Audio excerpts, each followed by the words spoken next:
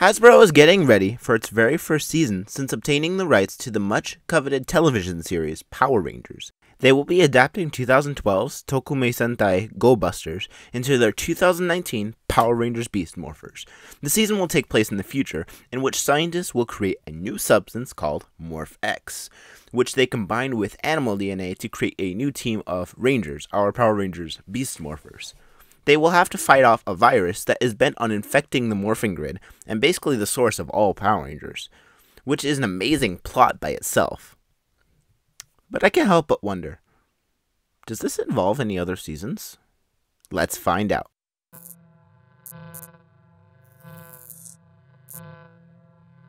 I'm sure many of you had the same idea as me when you heard the word virus. Okay everyone, it's conspiracy time. Time to get in gear.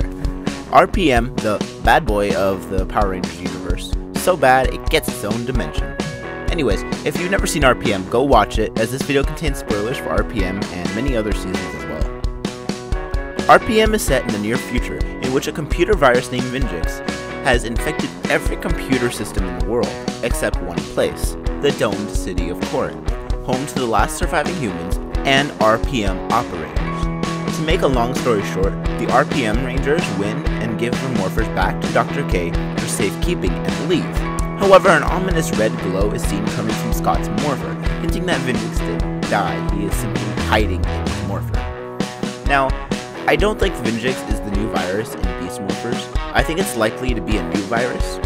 However, I do think there's a possibility that this new virus was either derived from Vinjix or was made by Vinjix himself before he died. Obviously, the Beast Morphers isn't out yet, but in Go-Busters their weapons are teleported to them and not created out of thin air like other seasons, which reminds me of Dr. K, how the Ranger suits in RPM exist all the time, but they're just teleported to the Rangers when they morph. I just thought I'd point that out, something interesting. Alright, now time for some mini theories. The new Zords in Beast Morphers remind me of the folding Zords in Samurai, the way they have their first form, and then an animal form, and then the Megazord.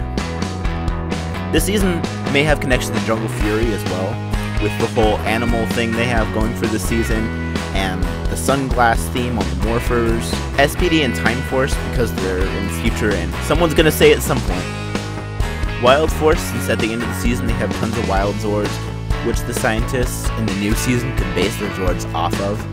Operation Overdrive, as their technology seems to be more available to the government as seen in RPM, making an easy case study. Those are the very few, very circumstantial evidence I found of connections to past seasons. But then again, we haven't seen much of it as it's not even out yet.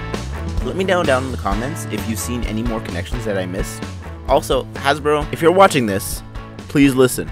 Please, please, please adapt Lupin Ranger vs. Patch Ranger. Anyways, if you guys like this video, be sure to hit that like button, subscribe, hit that bell to be notified, and I'll see all of you guys in the next one. Peace.